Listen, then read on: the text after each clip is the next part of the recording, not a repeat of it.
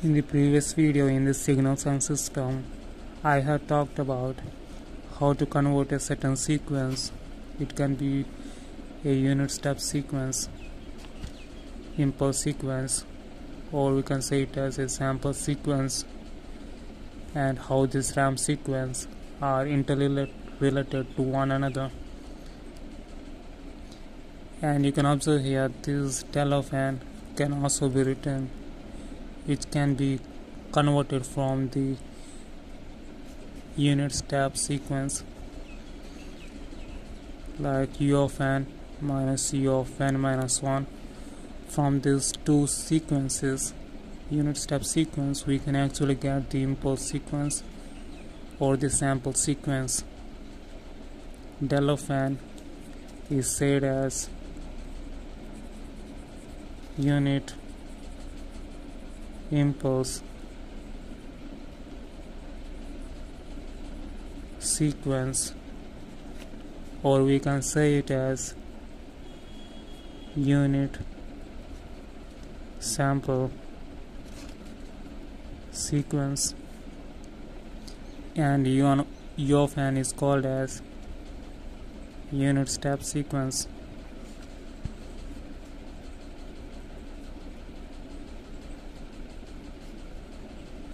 So this is how you can convert from the unit steps to the impulse sequence.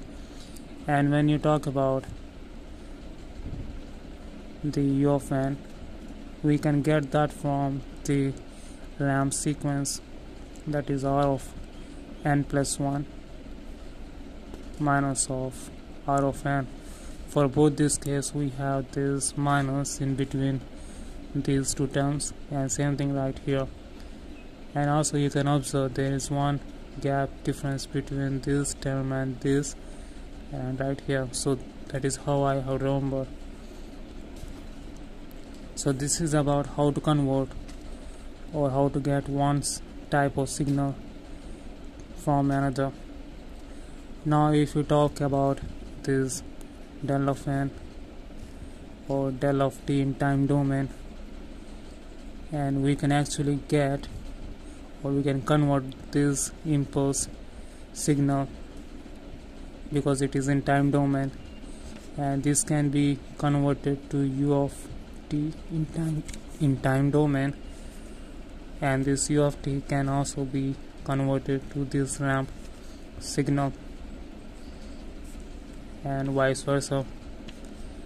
When you do integration with respect to time, we get the unit step signal, and when you do the same integration again, we get the ramp signal.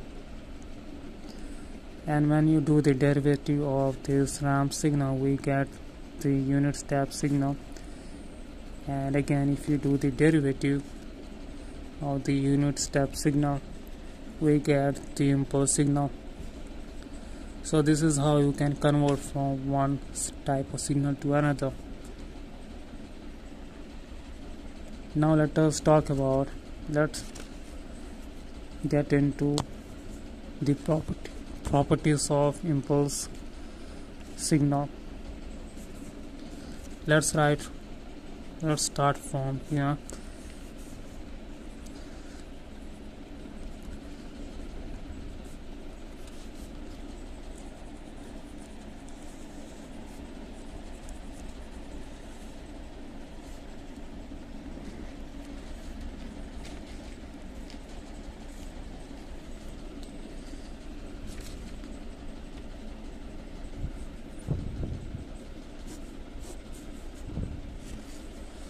Now we know that from Dirac delta function,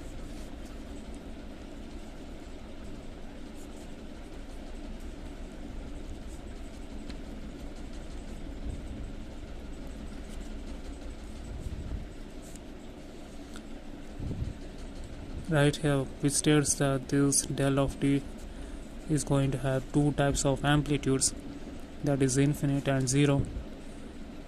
Its amplitude is infinite when time equal to 0, and it is 0 when time is not equals to 0. So this is how and also we have the combination of this and this integration, that is starting from infinite to infinite del of t dt, which is equals to 1. So this is present inside this property of impulse signal. The first property is that the integration from minus infinite to infinite del of t dt is going to be 1, or we can also say it as 0 minus to 0 plus del of t dt is going to be equals to 1. So this is the first property. Coming to the next property, it says that you can observe here a del of, right here we have the continuous starting, which starts from 0 minus to 0 plus. So there exists a del of 0.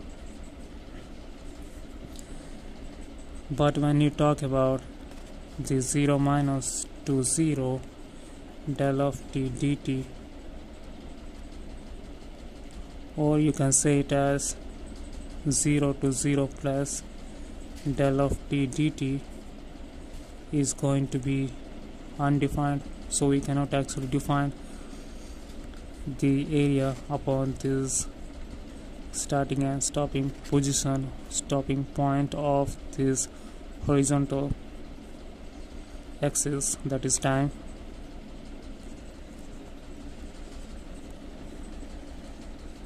So right here we have this as undefined.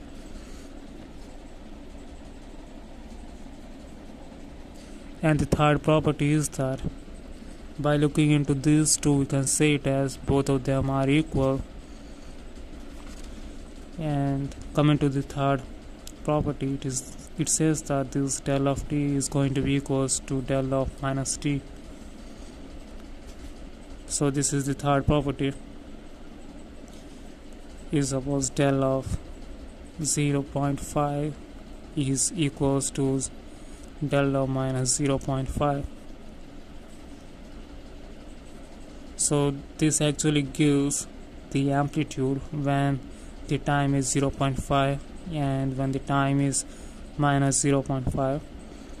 At that case, both these amplitudes will be equal. So coming to the fourth property,